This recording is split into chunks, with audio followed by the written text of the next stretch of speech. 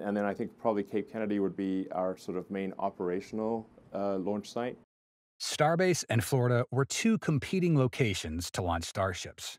2 years ago, Elon Musk, the head of SpaceX, announced the Starship plan, stating, "I think Kennedy will sort of be our main operational launch site." However, until now, everything seems to tend to change. 1,000 miles to the west of Florida, Starbase is increasingly developing and overshadowing the Kennedy Space Center, rising to become a mecca for Starship. So, what made SpaceX change their plans? Let's find out everything in today's episode of Alpha Tech. As known about SpaceX's Starship launch facilities, they currently operate two bases, one running at full capacity in Texas and one less active one in Florida. However, when Starship becomes operational regularly, only one location may be selected as the main facility for Starship launches, while the other base will primarily serve as a testing ground for rocket components. Initially in 2022, Elon Musk mentioned SpaceX's long-term plan to shift Starship activities to NASA's Kennedy Space Center in Florida, where the company was constructing a new launch tower with all the necessary permits for orbital launches. The South Texas location might be maintained as a research and development center, but as Starship becomes operational, the need for lively testing programs at Boca Chica Beach may decrease. While SpaceX appeared to have secured the battle for test flights from Starbase, there was speculation that Texas might lose ownership of historic future flights to Mars. However, things don't seem to go according to the scenario we thought. The new mecca structure has risen in Florida, but over the past year of 2023, there haven't been significant developments. This indicates that it'll take a while before it's ready for Starship launches. Another speculation is that this launch tower might be waiting for the stability of the Starbase Tower and Starship operations to gather the best designs, ensuring the avoidance of any risks in the complex launch area, at least from NASA. In contrast to the quiet atmosphere around Starship in Florida, Starbase showcases a vivid scene with a myriad of manufacturing, refurbishment, and preparation activities all over the coastal region. These developments highlight the clear shift from Florida to Starbase, becoming increasingly apparent. These things really make us feel the trend of changing SpaceX's focus from Florida to Starbase more and more clearly. Let's talk about the big differences that make us think of this.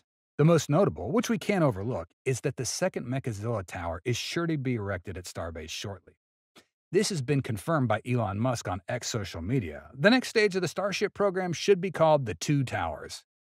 Instead of our previous speculation, we can now be absolutely certain has the two towers at Starbase, and it's become even more significant as the name of the next stage in the Starship program.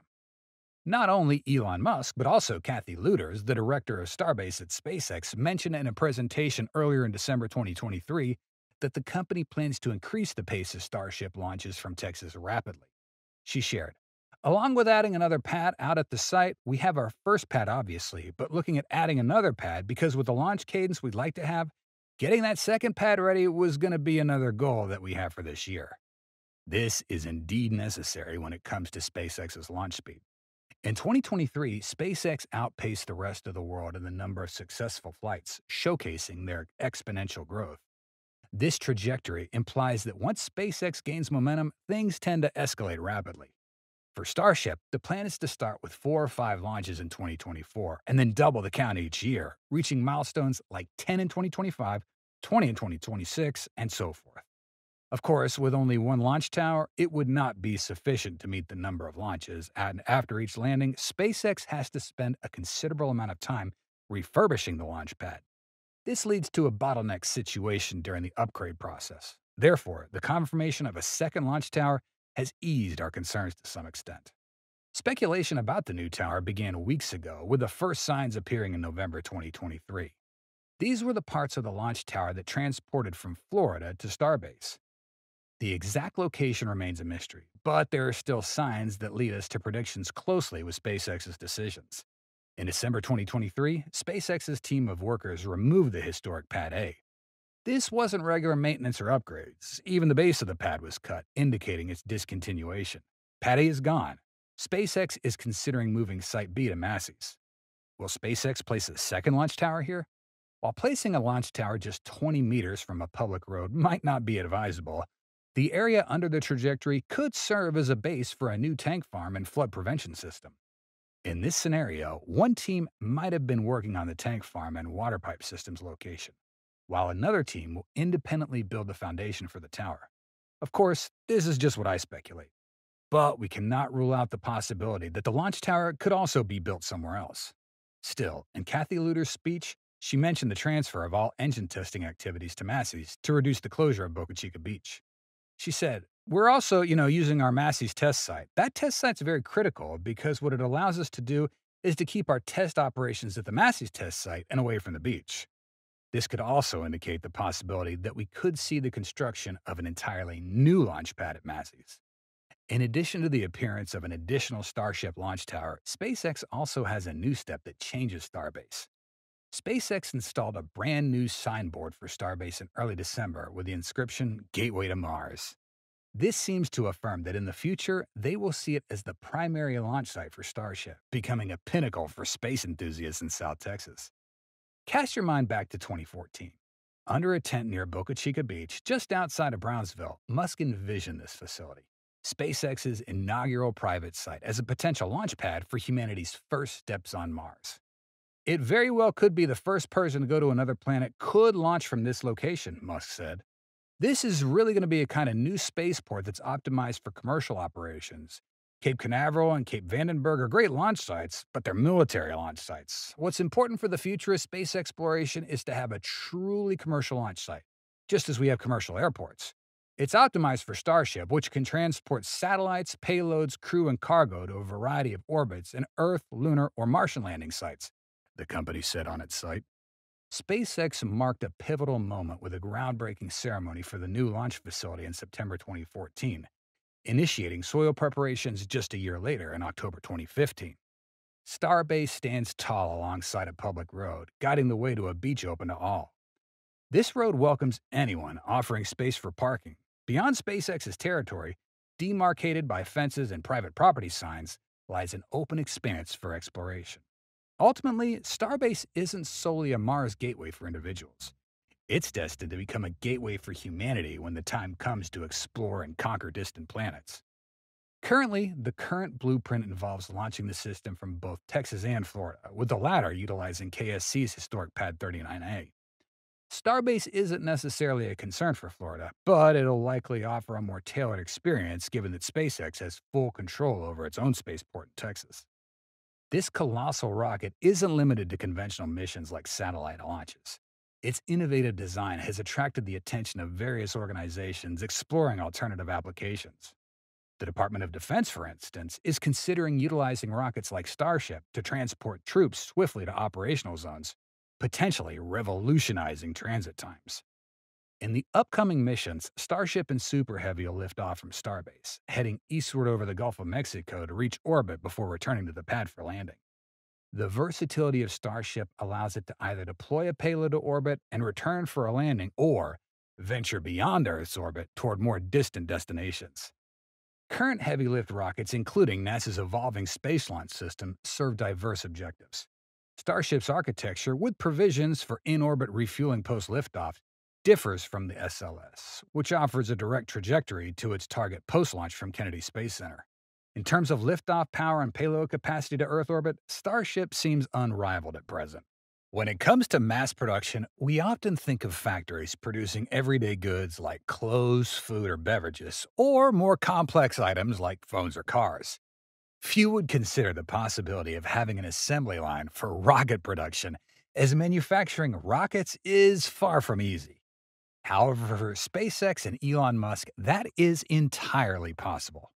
Recently, Elon Musk revealed an impressive number regarding the production speed of Starship, reaching up to 300 units per year, no different from a mass production assembly line. This represents a significant leap in technology and smashes the entire rocket industry. So, how will SpaceX and Elon make this possible? Why does it take so long? Why is manufacturing rockets so difficult? Firstly, I want to ask you a question. Why is rocket manufacturing an inherently challenging task? Like Elon Musk said before, prototypes are easy, production is hard. Let's take a look at the members of the space rocket industry, and we can see how difficult it is to create a rocket. The largest space agency in the United States, NASA, took almost a decade to produce rockets like the Space Shuttle or the Moon Rocket SLS, costing tens of billions of dollars. Blue Origin also took over 12 years to produce the New Glenn rocket. It's not even finished yet. The giant ULA took 9 years to build Vulcan, and they couldn't even produce rocket engines for their rockets, leading to the difficulty of completing a rocket when they had to buy rocket engines from Blue Origin, causing a delay of up to 4 years for this rocket. These are some examples to show us how difficult it is to make rockets. However, the challenges of rocket manufacturing for other companies seem unable to hinder SpaceX. They even continued to set higher goals. Recently, Elon Musk, the head of the world's largest private space company, has revealed part of the Starship plan on the X social network. Specifically, Musk said, "The Super Heavy booster can be used more frequently than the ship, as it returns in about 6 minutes and can theoretically be ready for reflight in an hour." The ship needs to complete at least one orbit, but often several have to have the ground track line to back up with the launch site, so reuse may only be daily. This means that ship production needs to be roughly an order of magnitude higher than boost production. To achieve Mars colonization in roughly 3 decades, we need ship production to be 100 per year, but ideally rising to 300 a year. This is the response Musk gave to a user on X when he was talking about Musk's boldness in producing Starship, similar to the automotive production line, a mass production approach that a SpaceX sibling company, Tesla, is also implementing. And because the Super Heavy booster can be reused within an hour after, while the Starship spacecraft can only be reused once a day, SpaceX will naturally have to focus on producing Starship in much larger quantities than Super Heavy. In fact, to achieve the ambition of colonizing Mars, SpaceX needs at least 1,000 Starship spacecraft. To achieve this within a decade, SpaceX's production plant needs to produce 100 spacecraft per year, equivalent to completing one spacecraft every 72 hours, meaning 3 days for each spacecraft to be completed.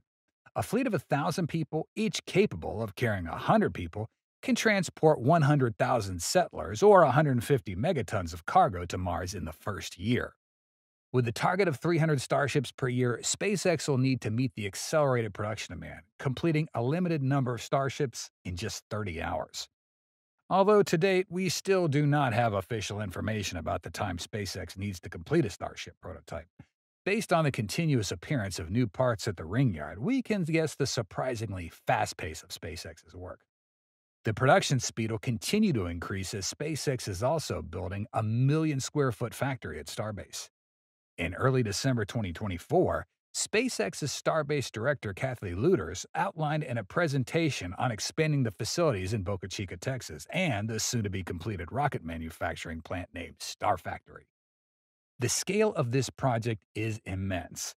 Lueders mentioned, Anybody that's been out at Starbase, they understand we're in the middle of a major construction activity. I mean, we have a 1 million-square-foot factory coming online and being built right now. We have additional homes being built in the village. So we are really working hard to figure out how we can accomplish and achieve the goals that Elon has for us to get this factory up to speed, get a new office building up to built, get the homes built, and then be moving into this kind of the fast-paced activity of us producing and launching rockets at a regular cadence.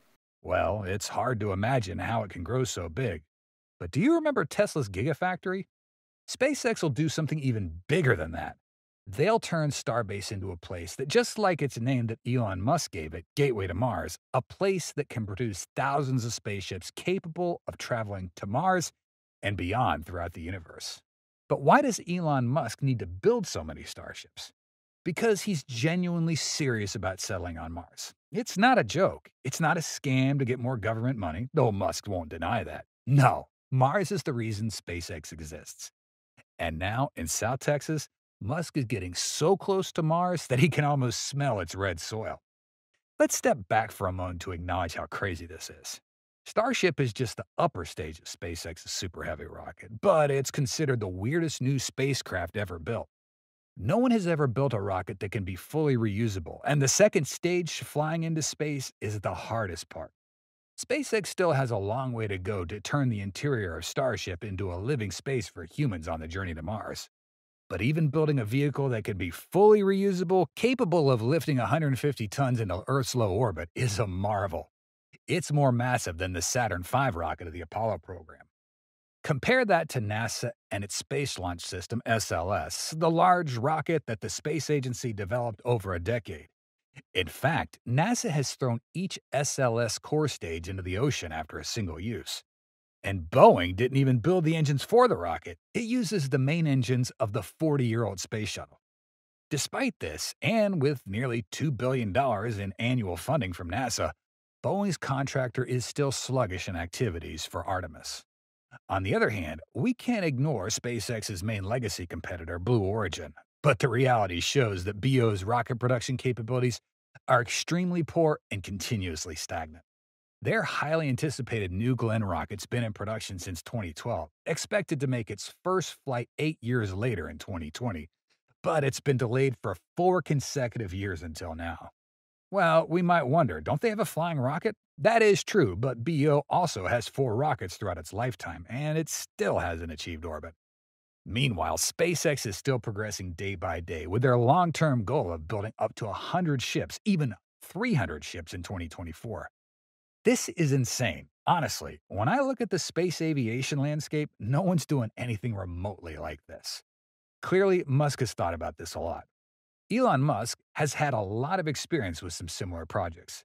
He lived through production hell at Tesla in 2017 and 18, building up factories, changing processes, spending many sleepless nights, and going through all manner of mental agony. Luckily, the rewards are well worth the effort. Now, Tesla's Giga Shanghai reaches a massive production speed of up to 2,000 vehicles in a single day. Pretty impressive, isn't it? Musk then applied the well-worth lessons learned from Tesla's assembly line to SpaceX, and that helps their workers avoid burnout. They'll work 3 12-hour days and then have a 4-day weekend. Then they'll work 4 12-hour shifts with a 3-day weekend.